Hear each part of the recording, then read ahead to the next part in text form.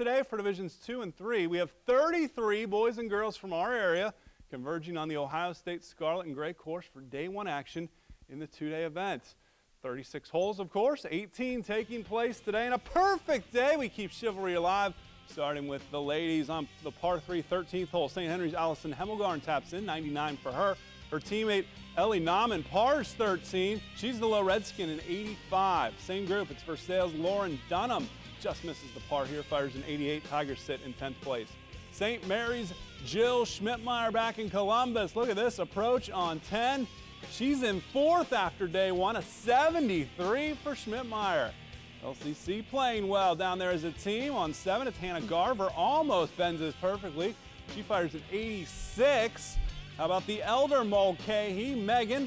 Beautiful chip here. She cards a 90 today. The twins doing what they do. The freshman Erin Mulcahy, an 82, finishes 20th overall through day one. Of course, day two action tomorrow. Then it's Mary Kelly Mulcahy knocking home the par. She's the low T-Bird, 74. She's 5th overall, and the Birds are in 2nd as a team after the day. How about the boys?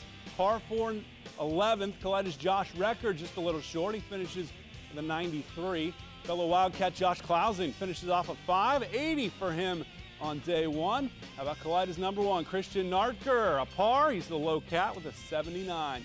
Same hole, it's Riverdale's Andrew Kensley, just a freshman. He finishes with a 92. Bluffton's Aaron Belcher gets the par here on 11, 81 for him. He's in 22nd place for the tournament.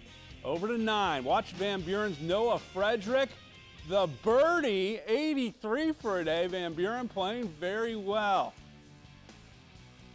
Here we have, that was actually Brandon Worley. He's at 75. Then we have Drake Mertz, the 104. How about Gavin Harmon? Great birdie putt here, 85.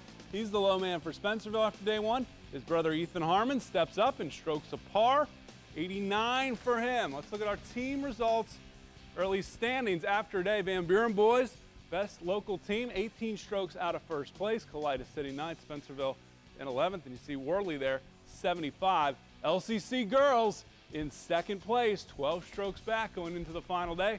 Versailles is tied for 9th.